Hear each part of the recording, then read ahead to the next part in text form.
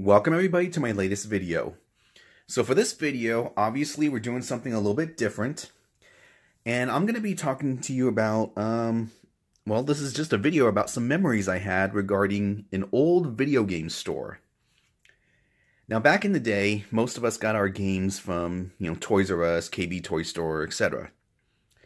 There's this one place that I found, and I don't think it exists anymore. At least not in the form that I remember it. If it's the same place, I think all they do is like arcade monitor repair. But there was a store, it was called P&L Video Games. Now this place was amazing. It was just ran by this guy, I think his name was John. And a little Chinese guy, probably weighed about 110, 5'2". The store, it started off really small, and they moved to a bigger facility. We're not talking, the size of KB Toy Stores or Toys R Us, anything like that, no.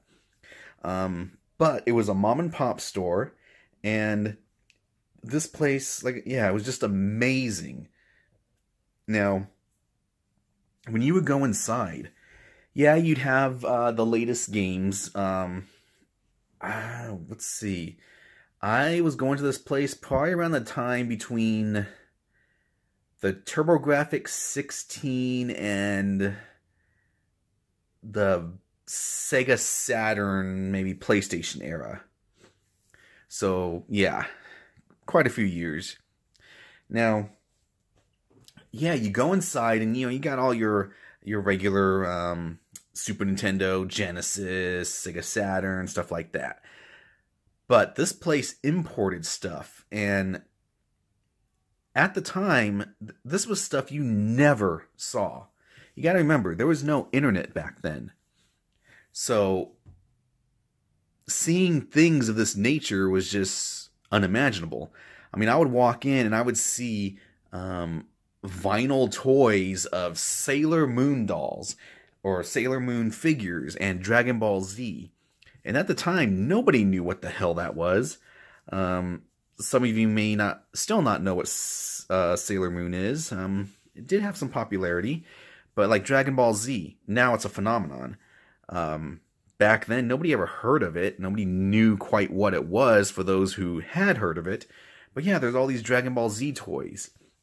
And this place would have game systems that you've never even seen before. Stuff that was only released in Japan. And of course, Toys R Us,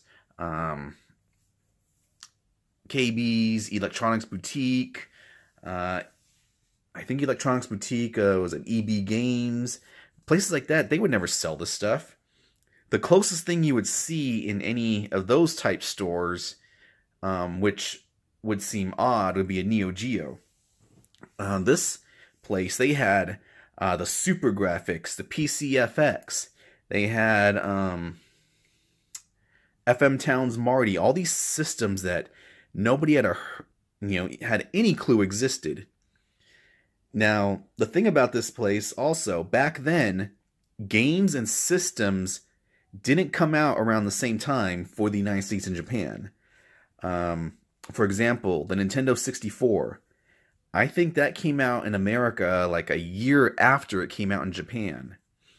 So at that time, you try and get a Nintendo 64, or, you wanted to get a Nintendo 64, you would have had to wait.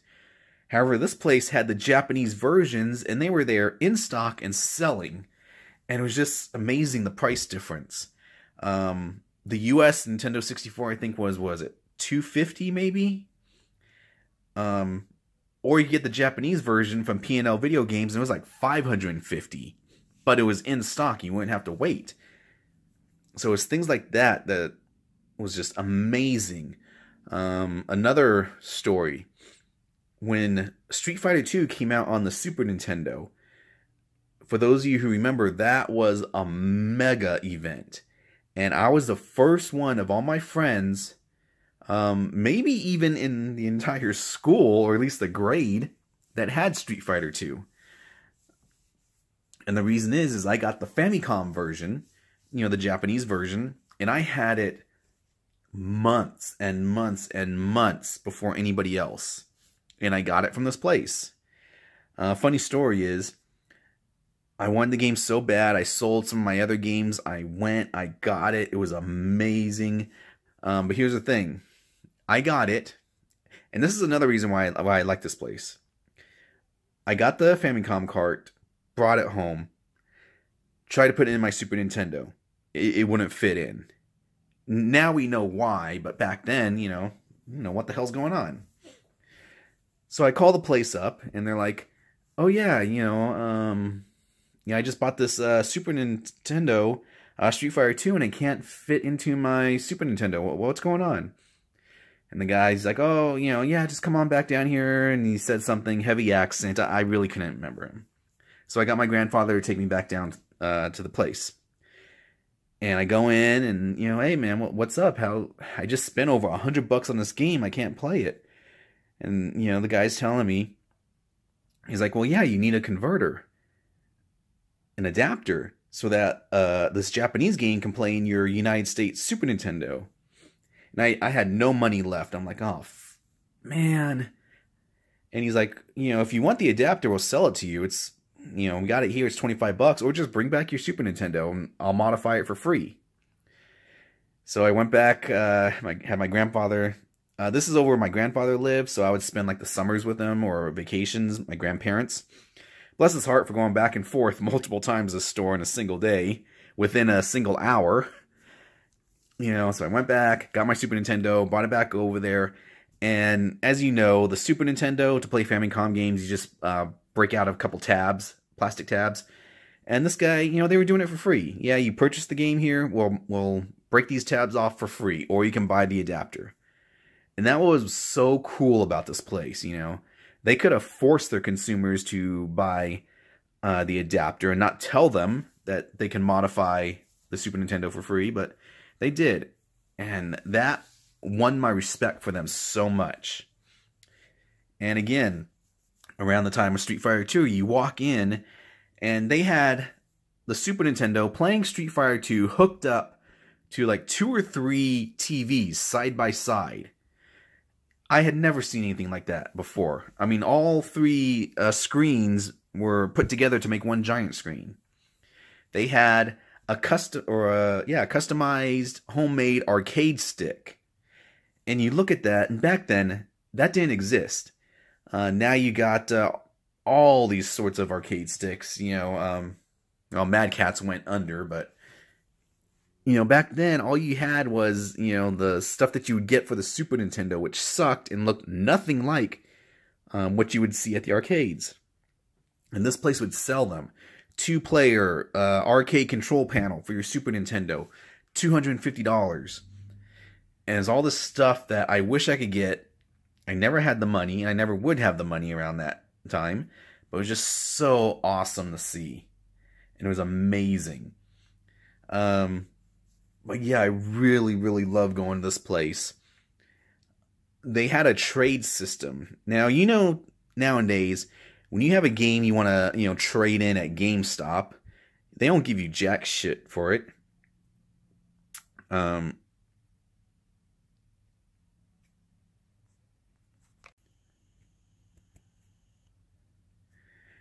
Sorry about that, I had to cut away.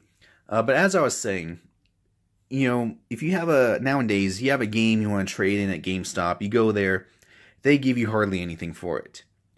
There was no direct trading. It was, you sell GameStop your game, they give you credit, and, you pray eventually you'll have enough to buy what you want. This place had a very unique and weird trading system, and it was all run by the owner. So I'm just going to use for an example, because it's around the time I remember, and the games I remember, the Sega Saturn. At one time, Virtua Fighter 2 was a huge game being sold for the Saturn. So you would go in, you'd see a used, you'd see a used copy of Virtua Fighter 2. And you're like, yeah, I got this game, some obscure title that, you're not going to get much for, and you wish you didn't get it. you tell them, hey, I want to trade this game for that Virtua Fighter 2. You know, what? How about it? So the salesperson would then call the owner. You know, hey, he's always working in there. He wants to trade this for this. How much? And the guy, you know, John or whatever his name was, would yell over, okay, $35 or $25, $30, whatever. And so, yeah, you do the trade, and they would trade you as long as you paid an additional X amount. Or vice versa. Maybe you had a Virtua Fighter 2, and you were done playing with it, and you wanted to buy this other game that, you know, it was pretty cheap. Not too many people wanted it. And, you know, hey, how much for a trade? Oh, okay, trade it and $5. So he was very fair, and it was a very awesome way to trade games, because you could buy a game, and, you know, you didn't like it. Okay, you go back and you trade another one.